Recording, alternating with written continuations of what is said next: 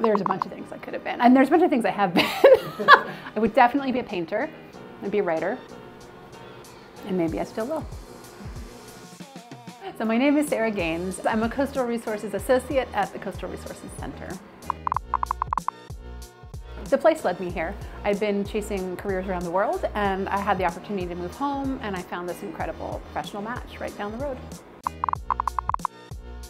Improving coastal livelihoods for people and species around the world. I think my children motivate me. You know, I want to show them how you can do good work, how you can be a scientist, and make the world a better place for people and species today as well as in the future. Our location, you know, I think it's incredible that we all are sitting here together on this campus looking out towards exactly what we're dedicating our life's work to.